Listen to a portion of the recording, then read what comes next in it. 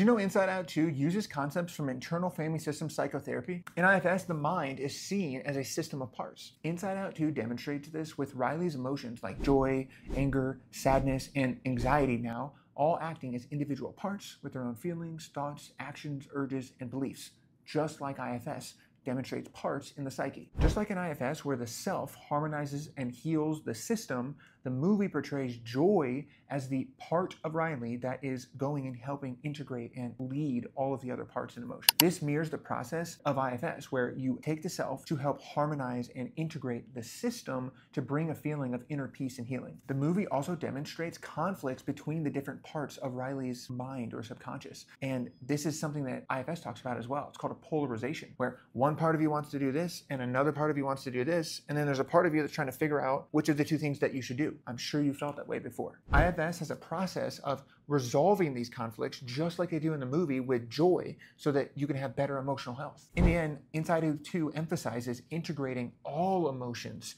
not just some of them, for emotional complexity, which is a huge aspect of IFS therapy as well. And the most beautiful part is neuroscience backs this up. Processing and working with a broad range of emotions can help you build capacity, build tolerance, and expand your mental and emotional health. Comment your favorite emotion from the Inside Out movies.